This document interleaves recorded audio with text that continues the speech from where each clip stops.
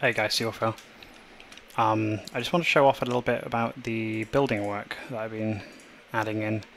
So as some of you might know, I've been adding in this thing called props. So it allows a modder to add buildings, structures, and destructible groups, which can be, inside that can be destructibles like lampposts and things like that.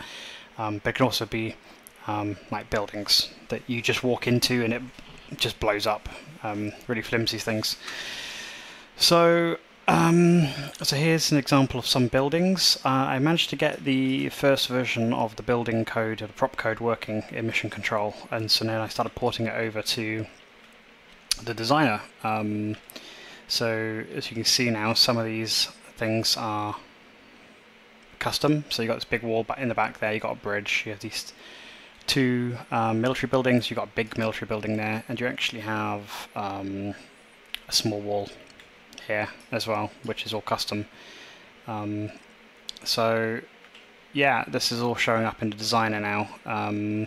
You're able to select the building, so the buildings actually show up on the left here, what's loaded.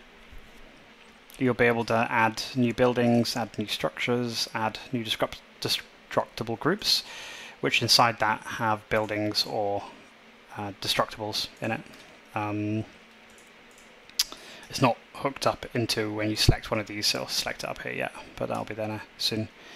Yeah, so you can select this and you can see the highlight and you can see the translation, and you're able to kind of move these things around and place them somewhere better. They're not tied to the grid, they don't need to be.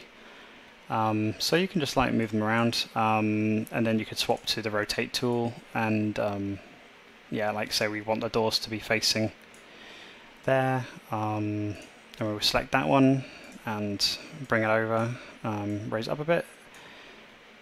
If I get a bit closer there, and so just doing this will be pretty cool, and you'll be able to add new buildings in, and yeah, just get them in really. It's like we want this one to be rotated, we just rotate it. Oh, wrong way, other way around. Okay, we'll just keep going, and okay, bring it around that way. I might reduce the snapping because it's like you can see there, it's like a certain percentage snap. So actually, maybe I'll have a hold down Control or something for a finer rotation and a finer translation, maybe.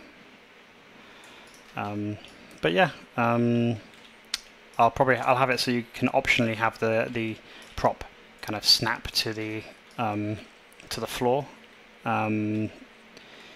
Right now it's kind of more of a free movement because you'll be able to have a bit more control over it as well. So yeah, those snaps are a big thing. Anyway, I'm getting sidetracked. So yeah, it's just a pretty cool feature. Just to say, oh, this wall's too far in the dirt. There we go. Make it a bit bigger. Yeah. So just wanted to show this off. Thanks a lot, guys.